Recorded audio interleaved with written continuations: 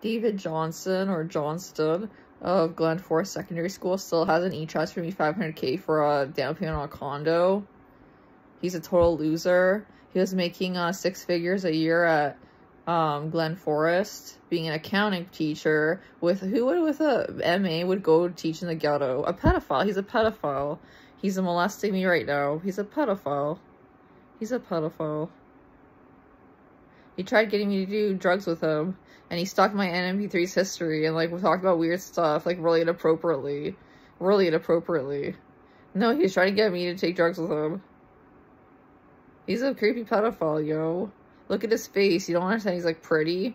Look at him. David Johnson at Glenforest Secondary School website. That's what I was doing when I was fighting, the pedophilia in schools. I was at Hamilton, getting healthcare treatment for my anxiety disorder.